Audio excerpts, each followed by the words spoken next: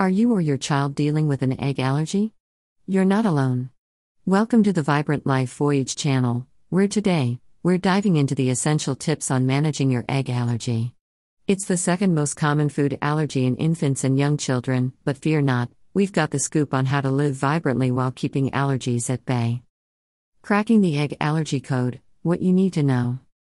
Eggs are hidden in countless foods, making it crucial to decipher food labels.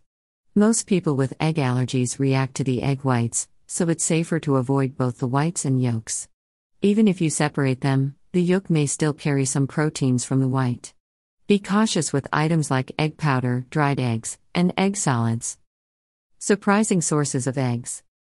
Eggs sneak into various unexpected items, such as breaded and batter-fried foods, Caesar salad dressing, and even coffee drinks like cappuccino.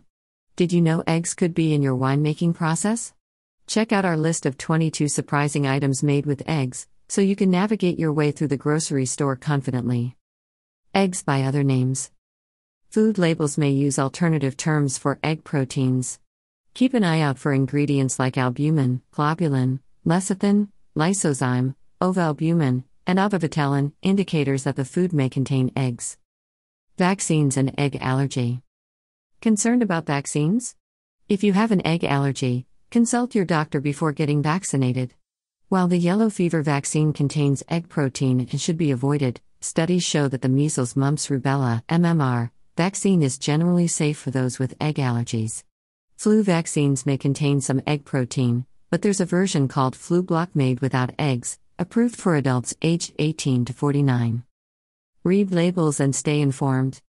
To be sure about avoiding eggs, read food labels carefully or inquire at restaurants. Be cautious with cosmetics, shampoos, creams, and lotions, as they may also contain eggs. There were past concerns about the anesthesia medicine propofol containing egg protein, but recent statements from the American Academy of Allergy, Asthma, and Immunology confirm its use even for those allergic to eggs.